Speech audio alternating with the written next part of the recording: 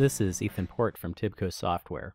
In this movie, you will watch a large number of data tuples being put into a space, and you will observe how data is shuffled between seeders during space operations. In ASOperations, we type PM to put a multiple number of tuples into the space. This will actually perform an asynchronous batch put all operation. We put 100,000 tuples. ASMM shows us the tuples being spread out between the two AS agent seeders, and we see the puts are carried out in parallel between the two seeders. The historical stats chart shows us the puts completed at a fairly even rate. We can drill into the first AS agent process to see how entries are distributed among spaces. In this case, the AS agent is only seeding the one MySpace space. The space information shows us each of the 50,300 agent 1 tuples are replicated by agent 2, and each of the 49,700 agent 2 tuples are replicated by agent 1. Now kill the agent 1 process. Console messages show us the other members wait 30 seconds to see if the first AS agent process is detected. With this default configuration, space members wait for 30 seconds before reshuffling tuples in the space, because perhaps the loss of heartbeat from the first AS agent is due to a network error rather than the process actually terminating. After 30 seconds, the seeder loss is declared by all the space members. The agent 2 process automatically converts its 49,700 replica tuples into seeded tuples. This is a very fast process and does not involve any additional network transfer of data tuples. Also, every other space member, even the leeches, are automatically aware that all the tuples are seeded now by the agent 2 process. Other movies will discuss more details about how this consistent hash algorithm handles data shuffling and does the automatic promotion from replica to seeded. But for now, just realize that this is a highly performant algorithm which leads to the massive linear scalability of data distribution and access between ActiveSpaces members. Now we start a new seeder with a different member name, agent 1. Because this name is different, the consistent hash algorithm actually reshuffles the data in a different way than before. This is because this member originally connected to the metaspace with a default member name, but now we are hard-coding the member name string, agent 1. We see the member joins the metaspace cluster and also joins the MySpace space. ASMM reflects the data reshuffling as the replica copies are added back into the space. In the end, you see a different number of tuples, 50,404, and now stores 51,300 tuples. And agent 2 reshuffles its previous tuples, 49,596 instead of 49,700. If we had used the same member name before and after killing and restarting the AS agent process, we would see the exact same tuples stored by each seeder. We will explore this scenario later in the movie.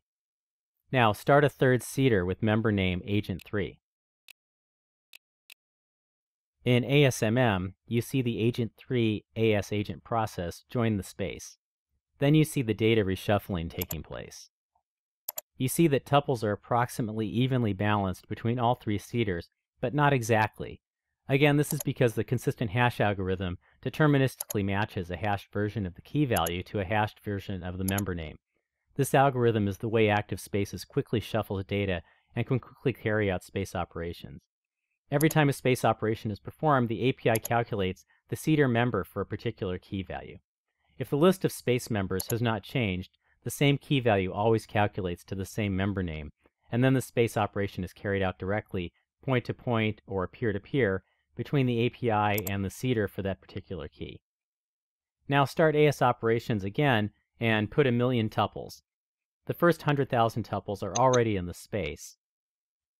In ASMM, the additional 100,000 put operations are recorded, but data is not reshuffled at all because the consistent hash algorithm deterministically matches each hashed version of the key to the same seeder member name.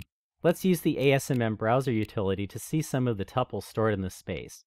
Notice that so far all the tuples have keys below 100,000. After the ASOperations batch put all operation gets to new keys that are above the existing 100,000 key values, then we see the new data is being distributed among the three seeders. After the 1,000,000 tuples are added to the space, kill the Agent 2 seeder. We see that Agent 1 and Agent 3 quickly convert each of Agent 2's replicas into locally seeded tuples. Again, this occurs very quickly because no data is actually transferred across the network. Each of the other seeders simply promotes their replica copy to a seeded copy. While the replication count for the space is being satisfied, we restart the Agent 2 member. The Agent 2 member tries to join the MySpace space as a seeder. But Agent 2 is initially joined as a leech while the space is still replicating tuples. Once the seeder ownership for each of Agent 2's tuples are transferred between Agent 1 and Agent 3, then replica copies are added across the network. This takes more time than the initial conversion of locally replicated tuples into seeded tuples. The initial conversion is really just a state change inside the replicated tuples that are already stored in the seeder. As soon as the replication phase is completed, then Agent 2 changes from a leech into a seeder, and now you see the data reshuffling into Agent 2. Here is a screenshot of the data distribution before and after the failover of Agent 2. You see that now the exact same number of tuples are seeded by each of the 3 agent processes, and that in fact the exact same keys are stored in each of the seeders before and after the failover. This is because, again, the consistent hash algorithm consistently matches a hash of a key to the same hashed member name, provided the number of members and all their member names are the same before and after.